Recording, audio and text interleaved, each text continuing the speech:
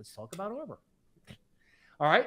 It broke through a fib diagonal line, and volume actually came into this coin on the way up.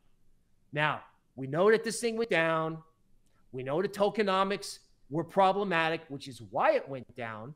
But what if Mr. Market, at a market cap rank of 600, wants to take a shot that maybe there's a catalyst? Maybe they fixed the problem. Maybe everybody who was going to sell has sold. So I'm not just making a case for Armor. I'm making a case for coins that have been left for dead, because that stuff has been waking up.